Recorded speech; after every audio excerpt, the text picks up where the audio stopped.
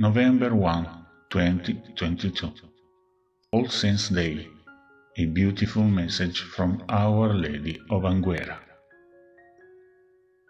This is perhaps one of the most beautiful messages that Our Lady left to the Brazilian visionary Pedro Regis.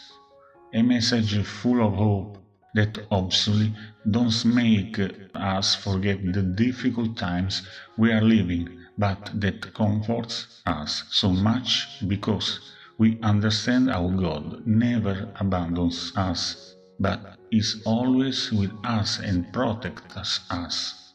She also, the Queen of Heaven, is with all of us and wants to wrap her mantle around us to protect us, and so let us try to follow their words, to dispel the darkness of error with the light of truth.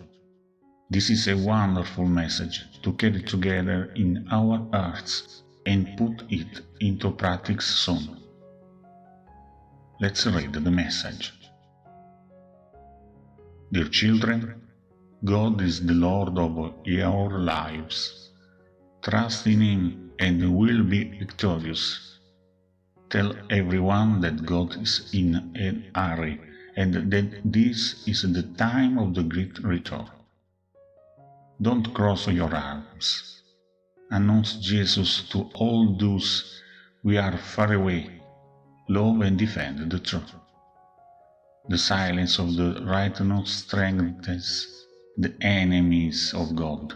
You are living in the time of the great tribulation, and only those who walk on the path of the truth will remain firm in the faith. I am your mother, and I want to see you happy already here on earth, and later with me in heaven. Whatever happens, stay with Jesus and defend the teachings of the true magisterium of His Church. Dissipate the darkness of error with the light of truth. You are walking towards a future in which the truth will be narrated by many consecrated people. Spiritual blindness will spread everywhere. Spiritual blindness will spread everywhere. Onward along the path I have pointed out to you.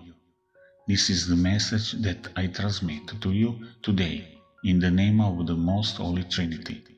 Thank you for having allowed me to reunite you here once more.